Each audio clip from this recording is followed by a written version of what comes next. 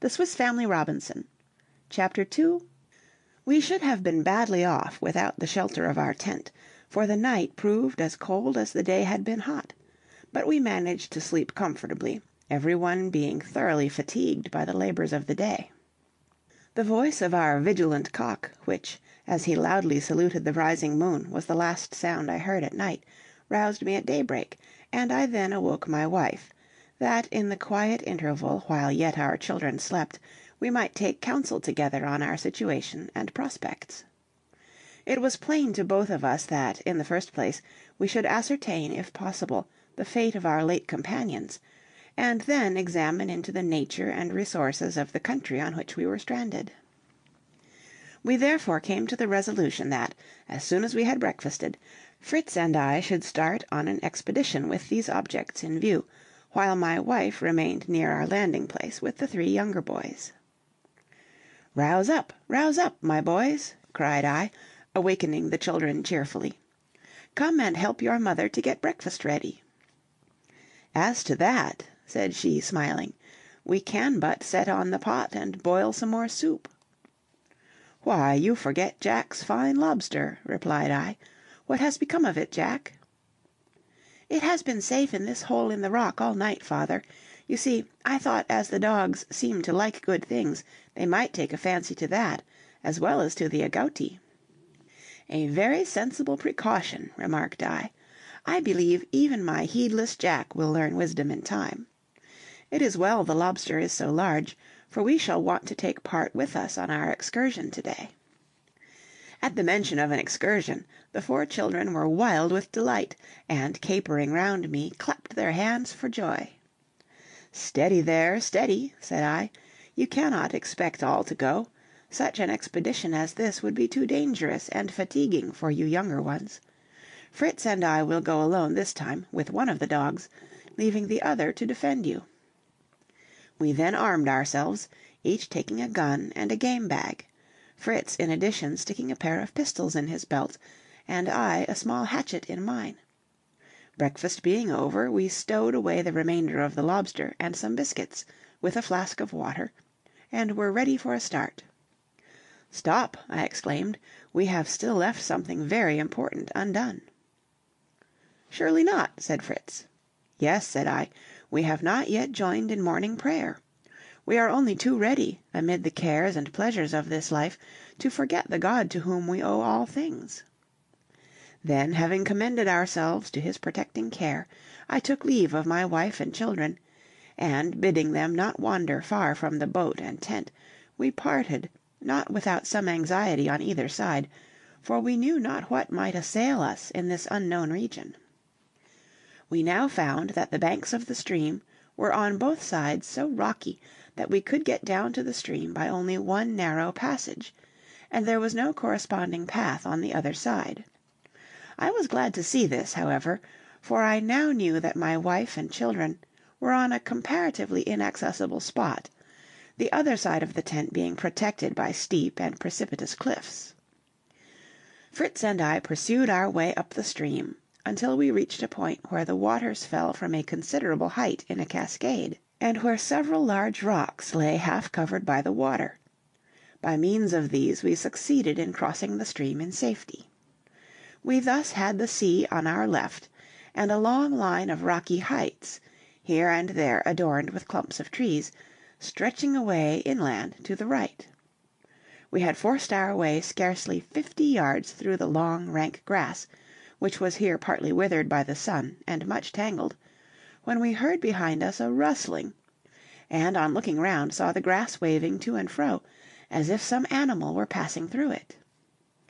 Fritz instantly turned, and brought his gun to his shoulder, ready to fire the moment the beast should appear. I was much pleased with my son's coolness and presence of mind, for it showed me that I might thoroughly rely upon him on any future occasion when real danger might occur. This time, however, no savage beast rushed out, but our trusty dog Turk, whom in our anxiety at parting we had forgotten, and who had been sent after us, doubtless, by my thoughtful wife.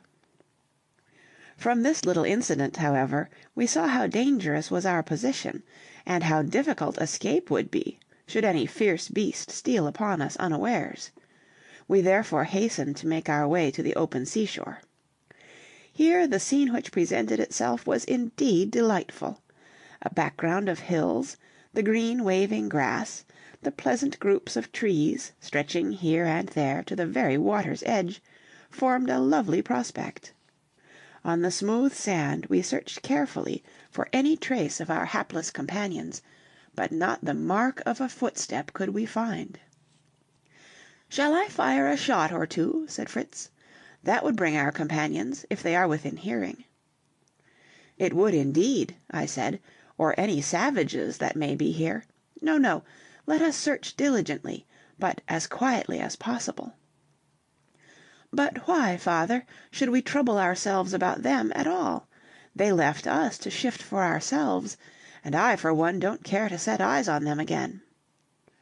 "You are wrong, my boy," said I. "In the first place, we should not return evil for evil.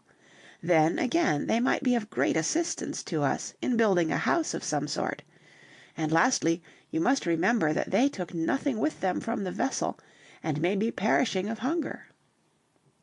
Thus talking, we pushed on until we came to a pleasant grove, which stretched down to the water's edge. Here we halted to rest, seating ourselves under a large tree, by a rivulet which murmured and splashed along its pebbly bed into the great ocean before us. 1,000 gaily plumaged birds flew twittering above us, and Fritz and I gazed up at them. My son suddenly started up.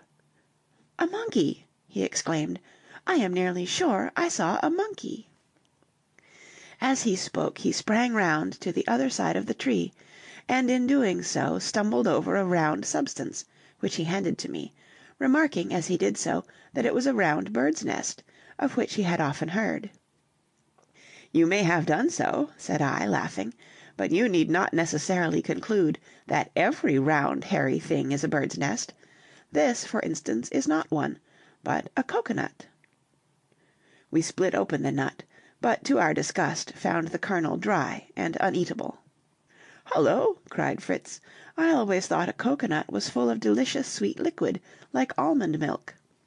"So it is," I replied, "when young and fresh; but as it ripens, the milk becomes congealed, and in course of time is solidified into a kernel. This kernel then dries, as you see here, but when the nut falls on favorable soil, the germ within the kernel swells until it bursts through the shell, and, taking root, springs up a new tree. I do not understand," said Fritz, "how the little germ manages to get through this great thick shell, which is not like an almond or hazelnut shell that is divided down the middle already." "Nature provides for all things," I answered, taking up the pieces. "Look here. Do you see these 3 round holes near the stalk? It is through them that the germ obtains egress. Now let us find a good nut, if we can." As cocoanuts must be overripe before they fall naturally from the tree, it was not without difficulty that we obtained one in which the kernel was not dried up. When we succeeded, however, we were so refreshed by the fruit that we could defer the repast we called our dinner until later in the day, and so spare our stock of provisions.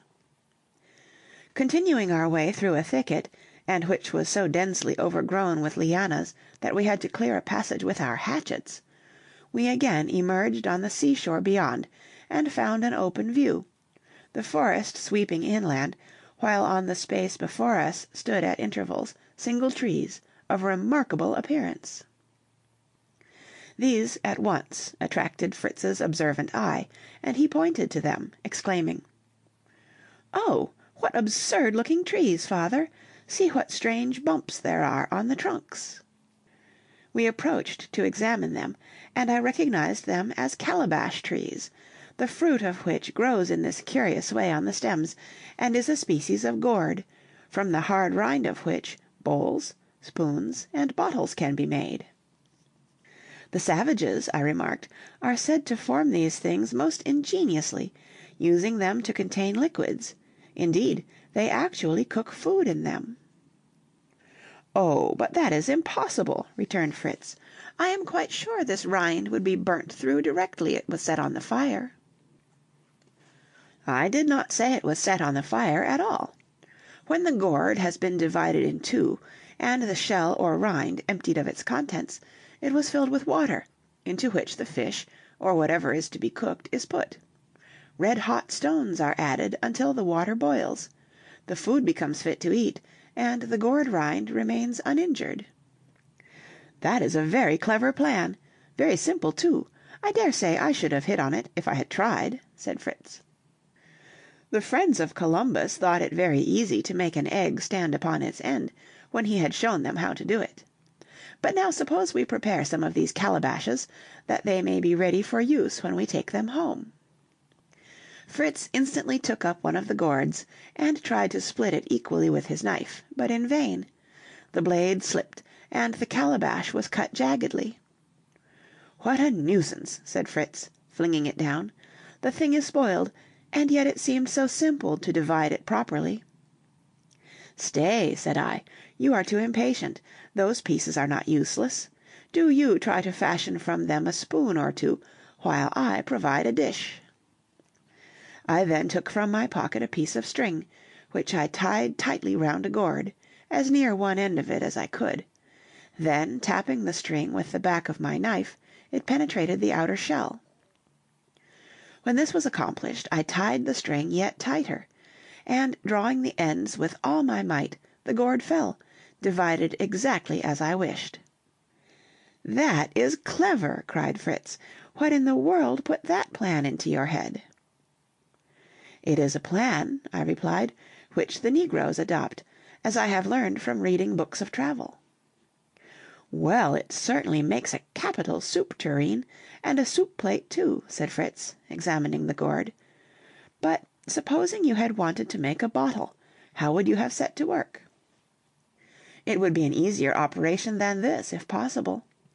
All that is necessary is to cut a round hole at one end, then to scoop out the interior, and to drop in several shot or stones. When these are shaken, any remaining portions of the fruit are detached, and the gourd is thoroughly cleaned, and the bottle completed." "That would not make a very convenient bottle, though, father. It would be more like a barrel." "True, my boy. If you want a more shapely vessel, you must take it in hand when it is younger. To give it a neck, for instance, you must tie a bandage round the young gourd while it is still on the tree, and then all will swell but that part which you have checked." As I spoke, I filled the gourds with sand, and left them to dry, marking the spot that we might return for them on our way back. For 3 hours or more we pushed forward, keeping a sharp lookout on either side for any trace of our companions, till we reached a bold promontory, stretching some way into the sea, from whose rocky summit I knew that we should obtain a good and comprehensive view of the surrounding country. With little difficulty we reached the top, but the most careful survey of the beautiful landscape failed to show us the slightest sign or trace of human beings. Before us stretched a wide and lovely bay, fringed with yellow sands, either side extending into the distance, and almost lost to view in two shadowy promontories. Enclosed by these two arms lay a sheet of rippling water, which reflected in its depths the glorious sun above. The scene inland was no less beautiful, and yet Fritz and I both felt a shade of loneliness stealing over us as we gazed on its utter solitude. "Cheer up, Fritz, my boy," said I presently. "Remember that we chose a settler's life long ago, before we left our own dear country. We certainly did not expect to be so entirely alone, but what matters a few people, more or less? With God's help, let us endeavor to live here contentedly, thankful that we were not cast upon some bare and inhospitable island. But come, the heat here is getting unbearable. Let us find some shady place before we are completely broiled away." We descended the hill and made for a clump of palm trees, which we saw at a little distance. To reach this we had to pass through a dense thicket of reeds, no pleasant or easy task, for, besides the difficulty of forcing our way through, I feared at every step that we might tread on some venomous snake. Sending Turk in advance, I cut one of the reeds, thinking it would be a more useful weapon against a reptile than my gun. I had carried it but a little way, when I noticed a thick juice exuding from one end. I tasted it, and to my delight found it sweet and pleasant. I at once knew that I was standing amongst sugar canes. Wishing Fritz to make the same discovery, I advised him to cut a cane for his defense. He did so, and as he beat the ground before him, the reed split, and his hand was covered with the juice.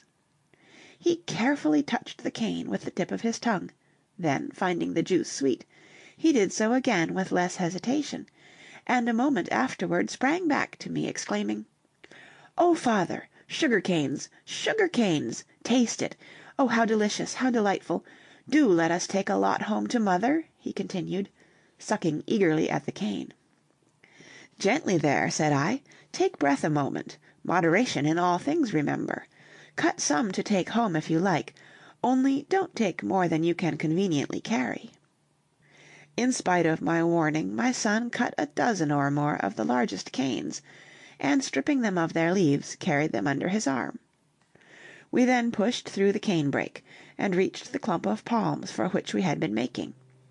As we entered it, a troop of monkeys, who had been disporting themselves on the ground, sprang up, chattering and grimacing, and before we could clearly distinguish them, were at the very top of the trees.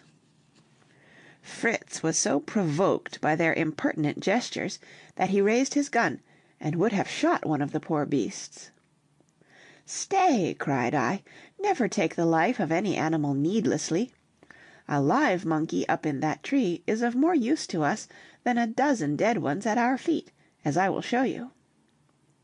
Saying this, I gathered a handful of small stones, and threw them up toward the apes.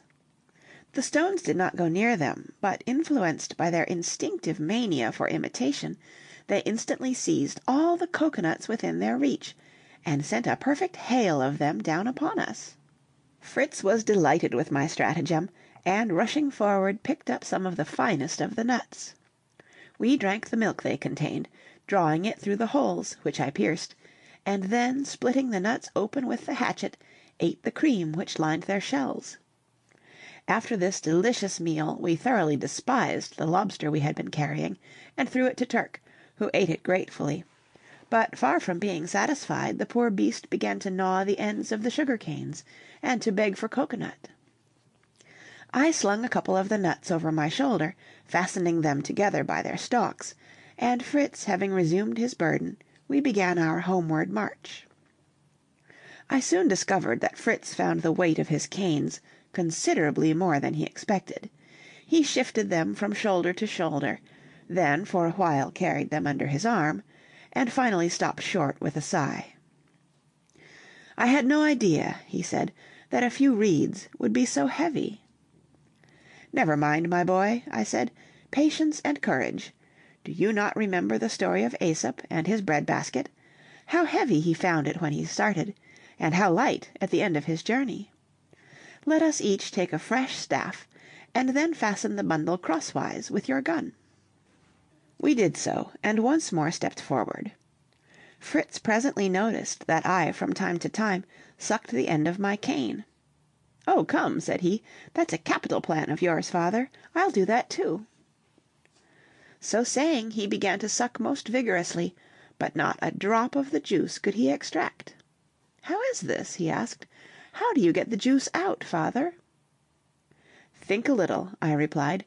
"You are quite as capable as I am of finding out the way, even if you do not know the real reason of your failure." "Oh, of course," said he. "It is like trying to suck marrow from a marrow bone without making a hole at the other end." "Quite right," I said. "You form a vacuum in your mouth and the end of your tube, and expect the air to force down the liquid from the other end, which it cannot possibly enter."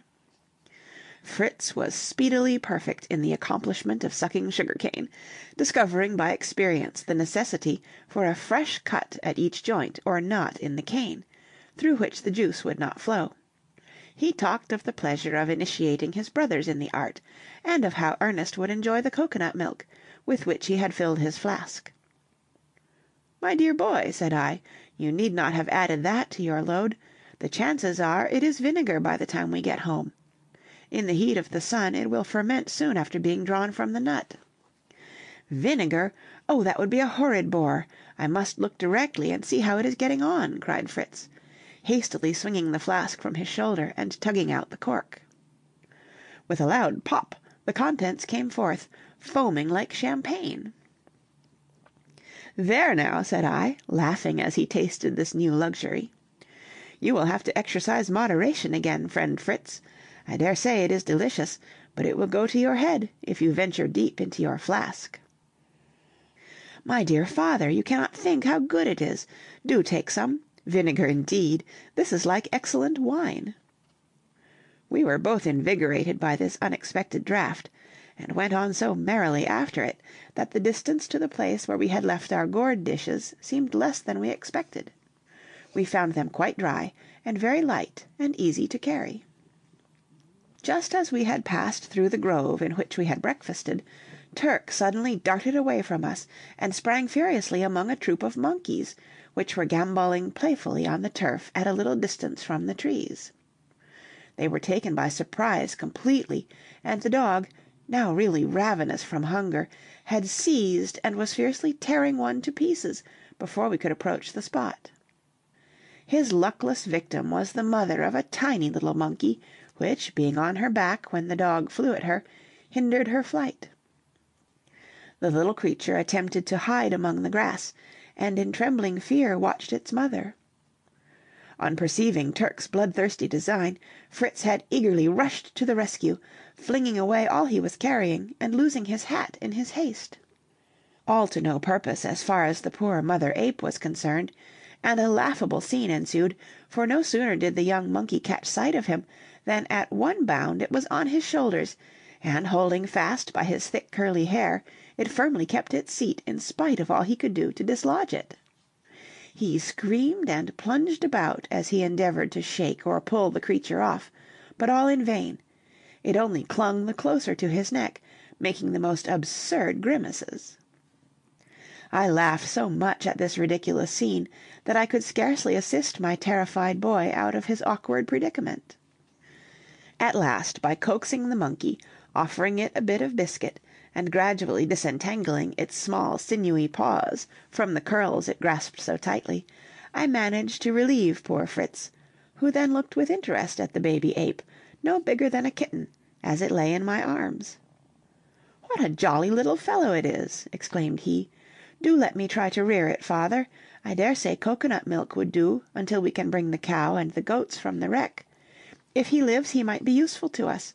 I believe monkeys instinctively know what fruits are wholesome and what are poisonous." "Well," said I, "let the little orphan be yours. You bravely and kindly exerted yourself to save the mother's life.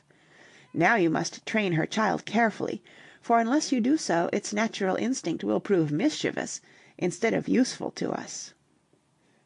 Turk was meanwhile devouring with great satisfaction the little animal's unfortunate mother. I could not grudge it him, and continued hunger might have made him dangerous to ourselves. We did not think it necessary to wait until he had dined, so we prepared to resume our march. The tiny ape seated itself in the coolest way imaginable on Fritz's shoulder. I helped to carry his canes, and we were on some distance before Turk overtook us, looking uncommonly well pleased, and licking his chops as though recalling the memory of his feast. He took no notice of the monkey, but it was very uneasy at the sight of him, and scrambled down into Fritz's arms, which was so inconvenient to him that he devised a plan to relieve himself of his burden. Calling Turk, and seriously enjoining obedience, he seated the monkey on his back, securing it there with a cord, and then putting a second string round the dog's neck, that he might lead him, he put a loop of the knot into the comical rider's hand, saying gravely, "Having slain the parent, Mr. Turk, you will please to carry the son." At first this arrangement mightily displeased them both, but by and by they yielded to it quietly, the monkey especially amused by riding along with the air of a person perfectly at his ease. "We look just like a couple of mountebanks on their way to a fair, with animals to exhibit," said I. "What an outcry the children will make when we appear!" My son inquired to what species of the monkey tribe I thought his protege belonged, which led to a good deal of talk on the subject, and conversation beguiling the way, we found ourselves ere long on the rocky margin of the stream, and close to the rest of our party. Juno was the first to be aware of our approach, and gave notice of it by loud barking, to which Turk replied with such hearty good will that his little rider, terrified at the noise his steed was making, slipped from under the cord and fled to his refuge on Fritz's shoulder, where he regained his composure and settled himself comfortably. Turk, who by this time knew where he was, finding himself free, dashed forward to rejoin his friends and announce our coming. One after another our dear ones came running to the opposite bank, testifying in various ways their delight at our return, and hastening up on their side of the river, as we on ours, to the ford at which we had crossed in the morning. We were quickly on the other side, and, full of joy and affection, our happy party was once more united. The boys, suddenly perceiving the little animal which was clinging close to their brother, in alarm at the tumult of voices, shouted in ecstasy: "A monkey! A monkey! Oh, how splendid! Where did Fritz find him? What may we give him to eat? Oh, what a bundle of sticks! Look at those curious great nuts father has got!" We could neither check this confused torrent of questions, nor get in a word in answer to them. At length, when the excitement subsided a little, I was able to say a few words with a chance of being listened to. "I am truly thankful to see you all safe and well, and, thank God, our expedition has been very satisfactory, except that we have entirely failed to discover any trace of our shipmates." "If it be the will of God," said my wife, "to leave us alone on this solitary place, let us be content, and rejoice that we are all together in safety. Now we want to hear all your adventures, and let us relieve you of your burdens," added she, taking my game bag. Jack shouldered my gun, Ernest took the cocoanuts, and little Franz carried the gourds. Fritz distributed the sugar canes amongst his brothers, and handing Ernest his gun, replaced the monkey on Turk's back. Ernest soon found the burden with which Fritz had laden him too heavy for his taste. His mother, perceiving this, offered to relieve him of part of the load. He gave up willingly the cocoanuts, but no sooner had he done so than his elder brother exclaimed: "Hullo, Ernest, you surely do not know what you are parting with. Did you really intend to hand over those good cocoanuts without so much as tasting them?" "What, ho! Are they really cocoanuts?" cried Ernest. "Do let me take them again, mother, do let me look at them." "No, thank you," replied my wife with a smile. "I have no wish to see you again overburdened." "Oh, but I have only to throw away these sticks, which are of no use, and then I can easily carry them." "Worse and worse," said Fritz. "I have a particular regard for those heavy, useless sticks. Did you ever hear of sugar canes?" The words were scarcely out of his mouth when Ernest began to suck vigorously at the end of the cane, with no better result, however, than Fritz had obtained as we were on the march. "Here," said Fritz, "let me show you the trick of it." And he speedily set all the youngsters to work extracting the luscious juice. My wife, as a prudent housekeeper, was no less delighted than the children with this discovery. The sight of the dishes also pleased her greatly, for she longed to see us eat once more like civilized beings. We went into the kitchen, and there found preparations for a truly sumptuous meal.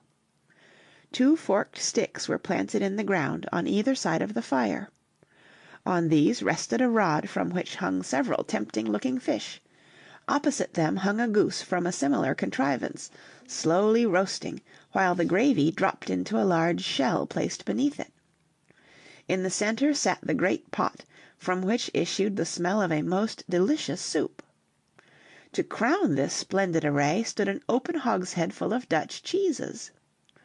All this was very pleasant to 2 hungry travelers, but I was about to beg my wife to spare the poultry until our stock should have increased, when she, perceiving my thought, quickly relieved my anxiety. "This is not one of our geese," she said, "but a wild bird Ernest killed." "Yes," said Ernest, "it is a penguin, I think. It let me get quite close, so that I knocked it on the head with a stick. Here are its head and feet, which I preserved to show you. The bill is, you see, narrow and curved downward, and the feet are webbed. It had funny little bits of useless wings, and its eyes looked so solemnly and sedately at me that I was almost ashamed to kill it.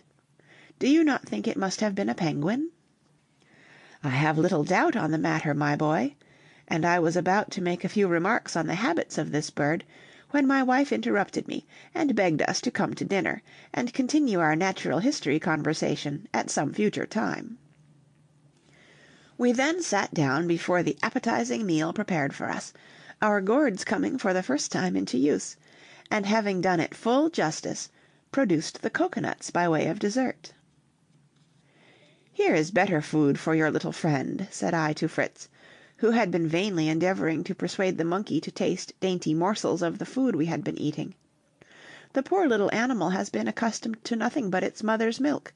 Fetch me a saw, one of you." I then, after extracting the milk of the nuts from their natural holes, carefully cut the shells in half, thus providing several more useful basins. The monkey was perfectly satisfied with the milk, and eagerly sucked the corner of a handkerchief dipped in it. Fritz now suddenly recollected his delicious wine, and, producing his flask, begged his mother to taste it. "Try it first yourself," said I. Fritz did so, and I instantly saw by his countenance that the liquor had passed through the first stage of fermentation, and had become vinegar. "Never mind, my boy," said my prudent wife, when she learned the cause of his wry faces. "We have wine already, but no vinegar. I am really pleased at the transformation."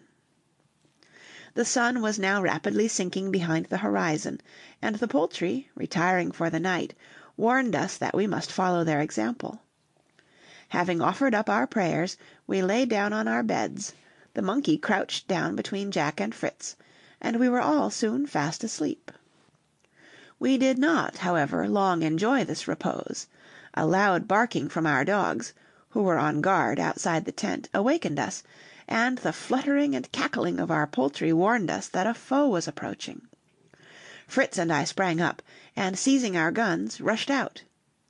There we found a desperate combat going on. Our gallant dogs, surrounded by a dozen or more large jackals, were fighting bravely. 4 of their opponents lay dead, but the others were in no way deterred by the fate of their comrades. Fritz and I, however, sent bullets through the heads of a couple more, and the rest galloped off. Turk and Juno did not intend that they should escape so cheaply, and, pursuing them, they caught, killed, and devoured another of the animals, regardless of their near relationship. Fritz wished to save one of the jackals that he might be able to show it to his brothers in the morning.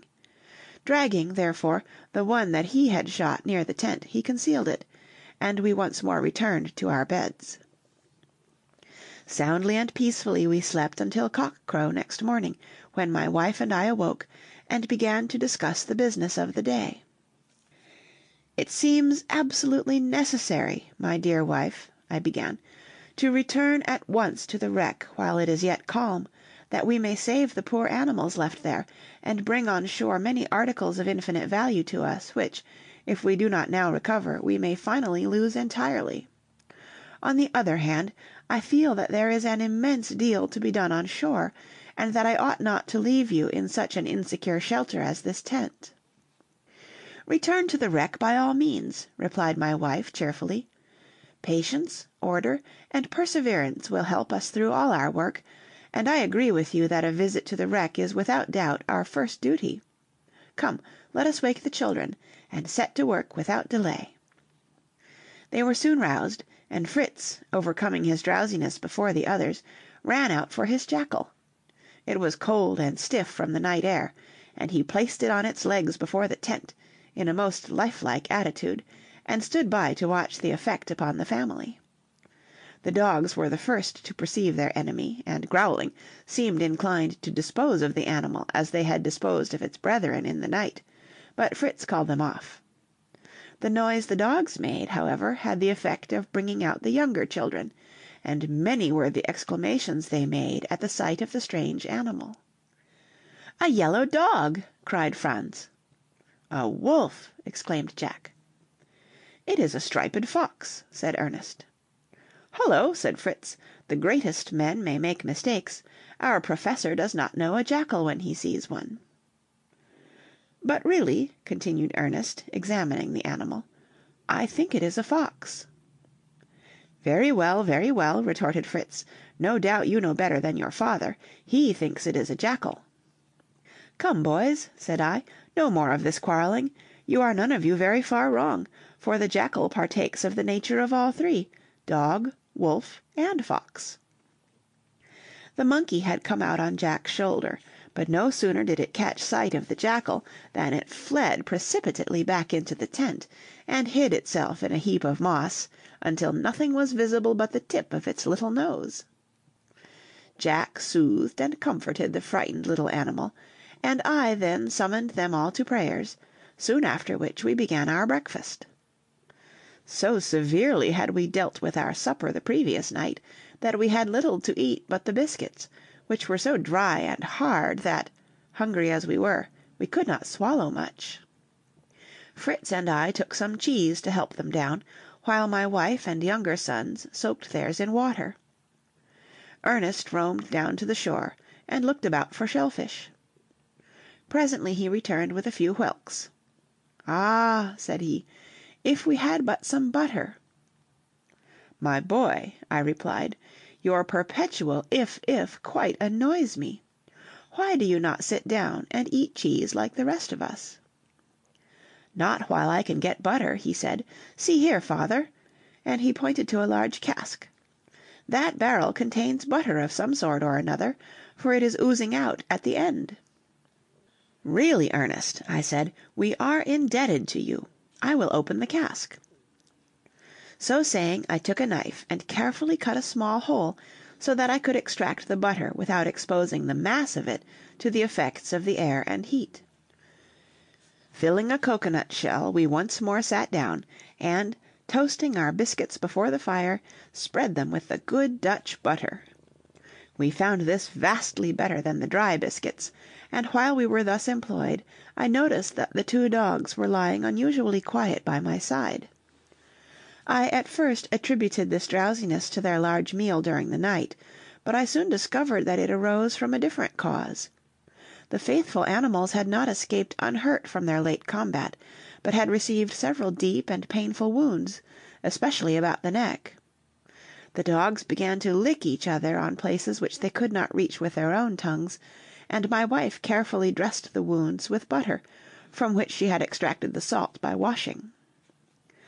A sudden thought now struck Ernest, and he wisely remarked that if we were to make spiked collars for the dogs, they would in future escape such dangerous wounds. "Oh, yes!" exclaimed Jack, "and I will make them. May I not, father?" "Try, by all means, my little fellow," said I, "and persuade your mother to assist you. And now, Fritz," I continued, "we must be starting, for you and I are to make a trip to the wreck." I begged the party who were to remain on shore to keep together as much as possible, and having arranged a set of signals with my wife, that we might exchange communications, asked a blessing on our enterprise.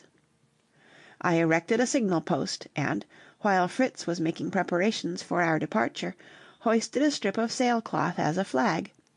This flag was to remain hoisted so long as all was well on shore, but should our return be desired, 3 shots were to be fired, and the flag lowered. All was now ready, and warning my wife that we might find it necessary to remain all night on the vessel, we tenderly bade adieu and embarked. Except our guns and ammunition, we were taking nothing, that we might leave as much space as possible for the stowage of a large cargo. Fritz, however, had resolved to bring his little monkey, that he might obtain milk for it as soon as possible. We had not got far from the shore when I perceived that a current from the river set in directly for the vessel, and though my nautical knowledge was not great, I succeeded in steering the boat into the favorable stream, which carried us nearly 3/4 of our passage with little or no trouble to ourselves. Then, by dint of hard pulling, we accomplished the whole distance, and entering through the breach, gladly made fast our boat and stepped on board. Our first care was to see the animals, who greeted us with joy, lowing, bellowing, and bleating as we approached. Not that the poor beasts were hungry, for they were all still well supplied with food, but they were apparently pleased by the mere sight of human beings. Fritz then placed his monkey by one of the goats, and the little animal immediately sucked the milk with evident relish, chattering and grinning all the while.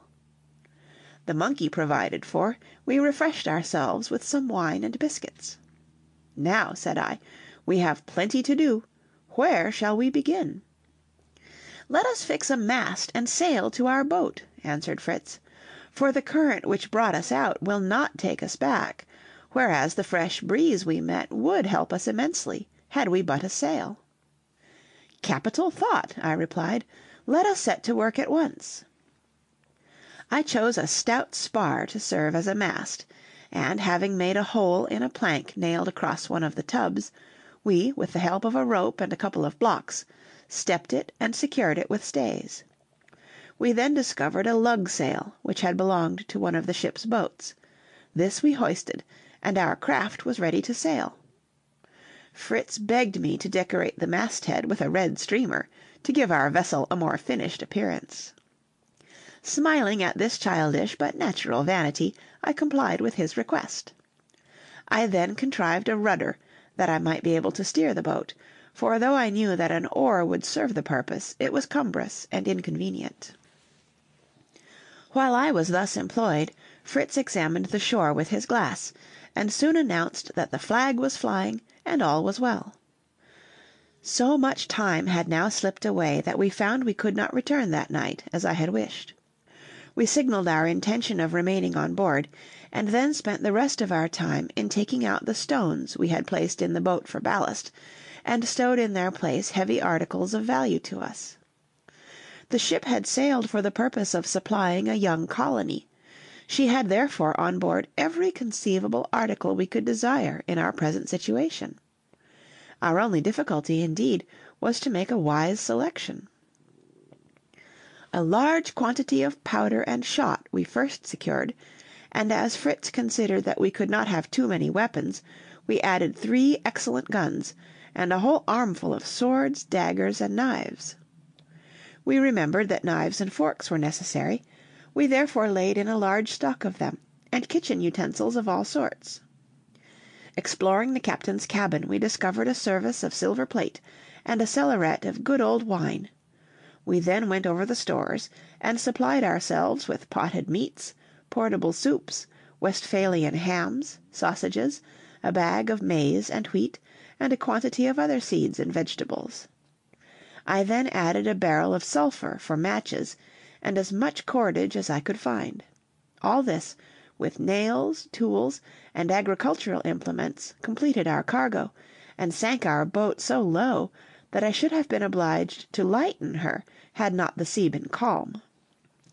Night drew on, and a large fire, lighted by those on shore, showed us that all was well. We replied by hoisting 4 ship's lanterns, and 2 shots announced to us that our signal was perceived. Then, with a heartfelt prayer for the safety of our dear ones on shore, we retired to our boat, and Fritz, at all events, was soon sound asleep. For a while I could not sleep; the thought of my wife and children, alone and unprotected, save by the great dogs, disturbed my rest. The night at length passed away. At daybreak Fritz and I arose and went on deck. I brought the telescope to bear upon the shore, and with pleasure I saw the flag still waving in the morning breeze. While I kept the glass directed to the land, I saw the door of the tent open, and my wife appear and look steadfastly toward us. I at once hoisted a white flag, and in reply the flag on shore was thrice dipped. Oh, what a weight seemed lifted from my heart as I saw the signal! "Fritz," I said, "I am not now in such haste to get back, and begin to feel compassion for all these poor beasts. I wish we could devise some means for getting them on shore." "We might make a raft," suggested Fritz, "and take off 1 or 2 at a time." "True," I replied.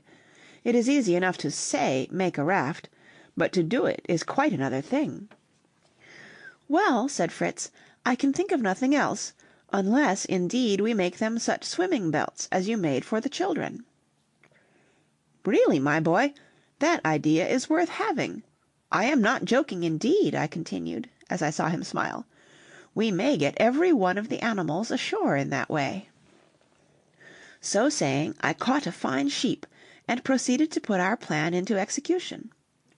I first fastened a broad piece of linen round its belly, and to this attached some corks and empty tins. Then, with Fritz's help, I flung the animal into the sea. It sank, but a moment afterward rose and floated famously. "Hurrah!" exclaimed Fritz. "We will treat them all like that." We then rapidly caught the other animals, and provided them, one after the other, with a similar contrivance. The cow and ass gave us more trouble than did the others, as for them we required something more buoyant than the mere cork. We at last found some empty casks, and fastened two to each animal by thongs passed under its belly. This done, the whole herd were ready to start, and we brought the ass to one of the ports to be the first to be launched.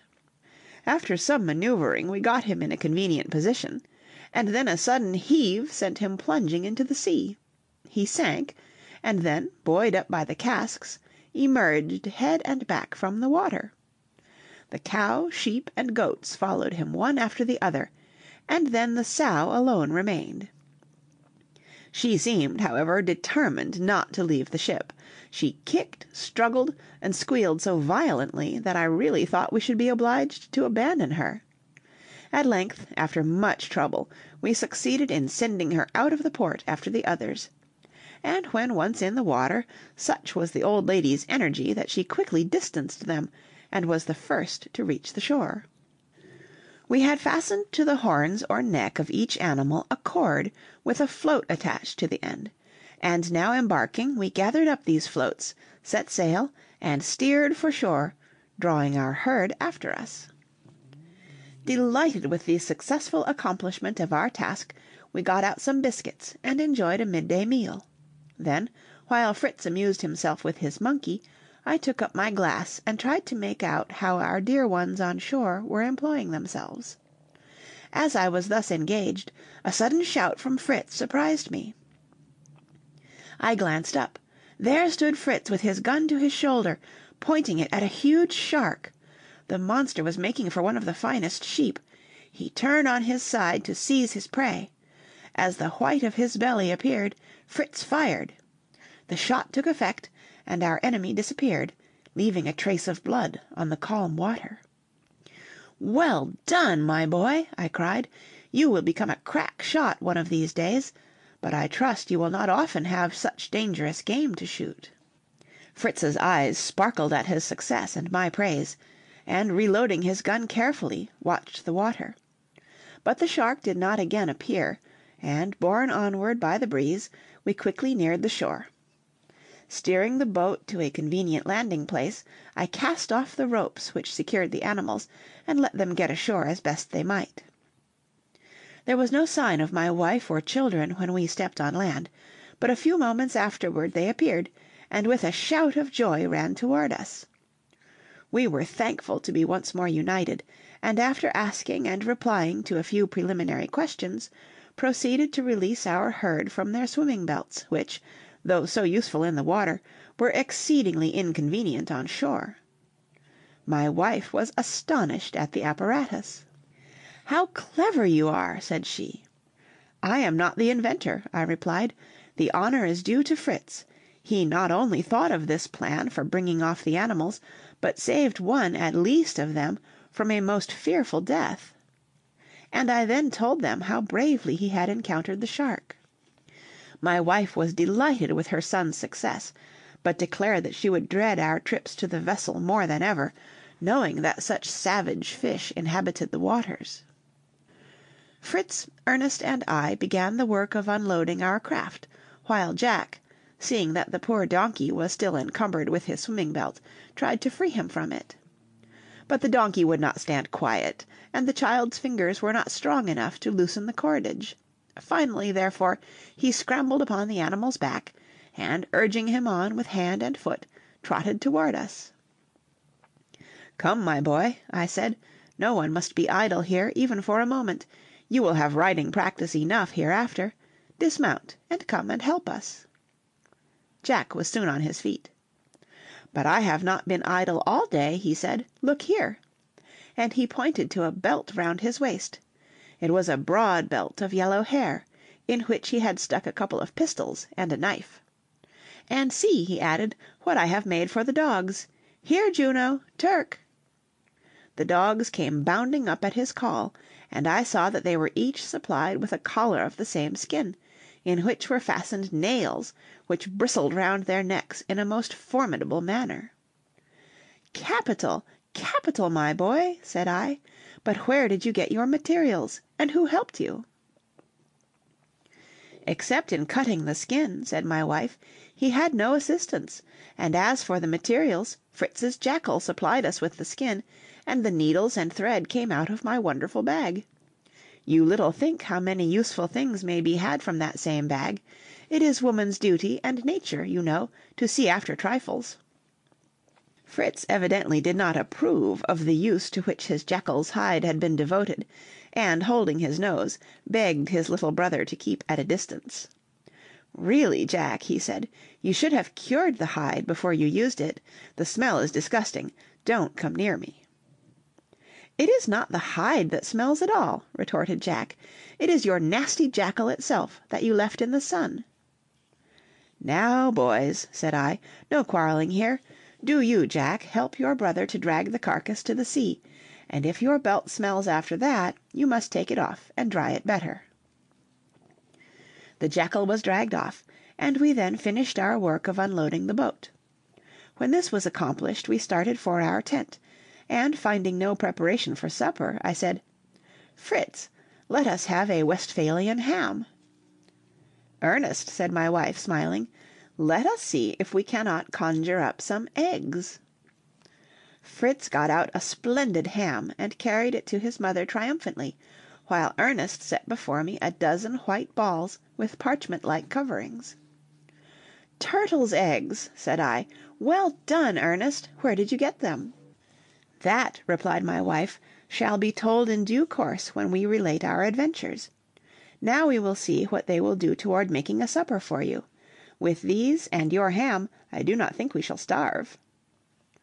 Leaving my wife to prepare supper, we returned to the shore and brought up what of the cargo we had left there; then, having collected our herd of animals, we returned to the tent. The meal which awaited us was as unlike the first supper we had there enjoyed as possible.